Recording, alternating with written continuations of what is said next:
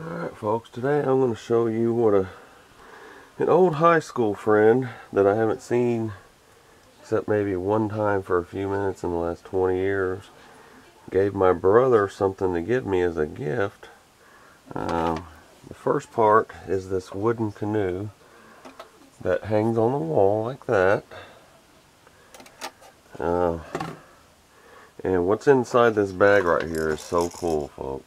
I cannot believe that somebody would just give these away like this, because personally these things are very old. I'm going to say 50 to 60 years old at least. I'm going to say they were made in the 50s and 60s. But what they are is a bag full of antique lures, crankbaits, topwater. There's about 10 of them total. I'm going to show you guys each one. I believe most of them are Arbogast, and there's one other brand, and I can't think of the name until I actually read it. But let me get these unhooked and we'll look at each one together. This one here is an old spook, I guess you call it, like a Zara spook.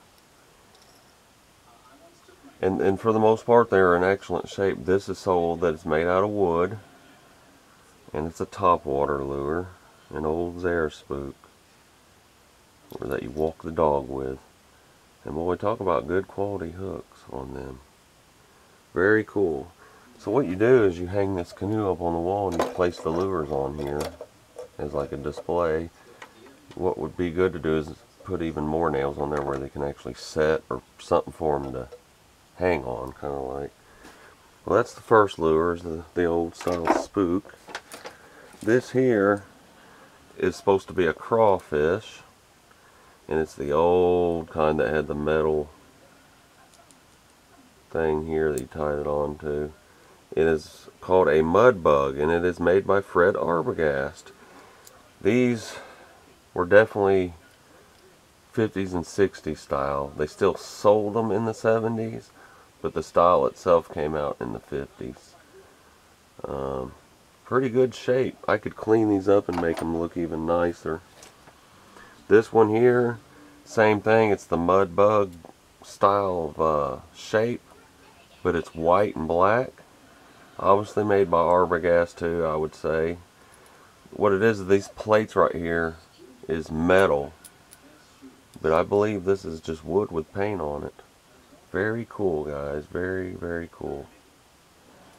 I really appreciate him giving me these, because I have thought about collecting antique lures at one point and just have never got around to it.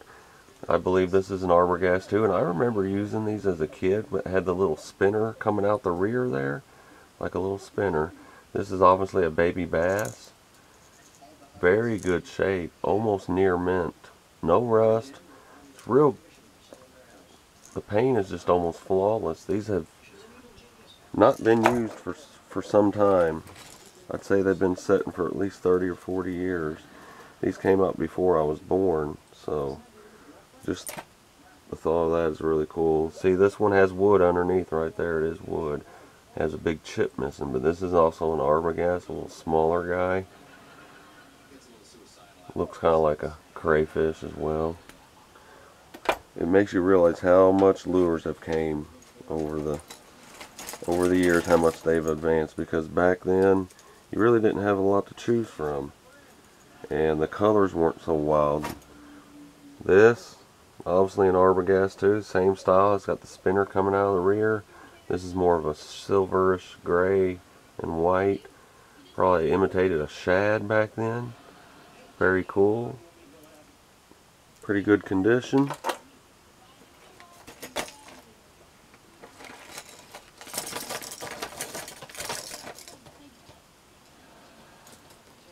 Next one is pretty much the same thing. Almost all of them are that same style, and that was the style of crankbaits back then. Now this one's pretty neat. It's almost like a yellowish honey mustard color with black stripes down it. And this one don't look like it's been used at all. The hooks are still shiny. Spinner maybe a little bit, not so much. Still Still in near mint condition. And this would actually still work these days. That's the crazy thing about it. If you used it long enough, it would still work. Every one of these has that same bill on them, where they use metal bills instead of plastic like they do nowadays. It's always metal inside the wood. This one obviously kind of like a perch imitation. Got the metal plate again, made out of wood, and it's green and yellow, and they all got that pointy end on them. And it's got silver metallic flakes embedded in the paint, and they're still on there. These were probably only used by one person, which would have been Eric's father, person that gave them to me. And you know, like you can tell, these haven't been used very much. This one's a red and white one. I call it Clown. Got the metal plate in there. Very simple back then. Torpedo shape. Yeah, we got one left, and it's another one just like the one I just showed you, except it's a smaller version of the perch. Looks like a perch. Got the metallic flakes in it. Smaller. It's only like a 2-inch model. I'd like to thank Eric Bullard for giving me these. I will definitely take good care of them. I won't use them. Even if I run out of every lure I got, I will not use these, because that will just increase the wear and tear on them, so I'm not about to do that. These are going to get hung up on my wall in the canoe, and I have to say my favorite one is this honey mustard one. That's pretty cool. But I will get these hung up on my wall as a display, and like I said, I'd like to thank Eric Bullard for giving me this wonderful gift. I really appreciate it. It means a lot to me, buddy. So I decided to make this video to show my appreciation to you.